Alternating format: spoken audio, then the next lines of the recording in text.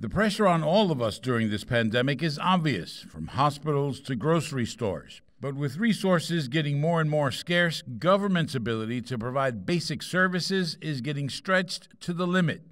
Now the people in your local municipal health department, who inspect the bodegas and run the local clinic, are expected to be frontline defenders against a global pandemic. There's a whole new workload that's come on for them. So not only are they having to do these things like pool inspections or restaurant inspections, but they also have to do contact tracing.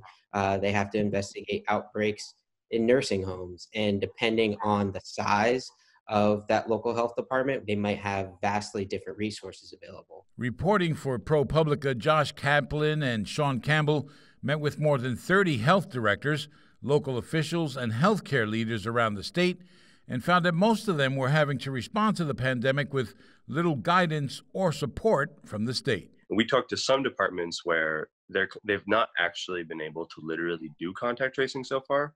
Their small staff has been entirely consumed with just calling the people who tested positive. They just tell the people who they're calling to tell everyone they've been in contact with that they need to quarantine. In North Bergen, population 63,000, health officer Janet Castro, who serves several towns in North Hudson, says necessity is proving to be the mother of invention in these unprecedented times, where everyone is writing the playbook in the middle of the game. We have guidance from them on how to do certain things, but they understand that we don't have the resources to do it exactly the way we'd all like to do it. We've become, logistical personnel, right? Trying to figure out what works, what doesn't work.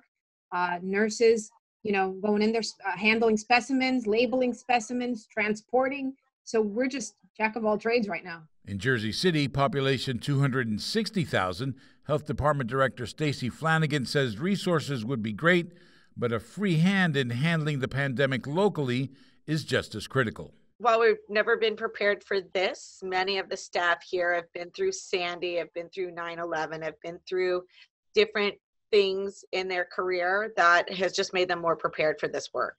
Until such a time as municipalities get some federal help or find some extra cash lying around, the new normal around here is going to be training and retraining to fit existing staff into new roles while trying to maintain non-pandemic services that are already in high demand. For NJTV News, I'm David Cruz.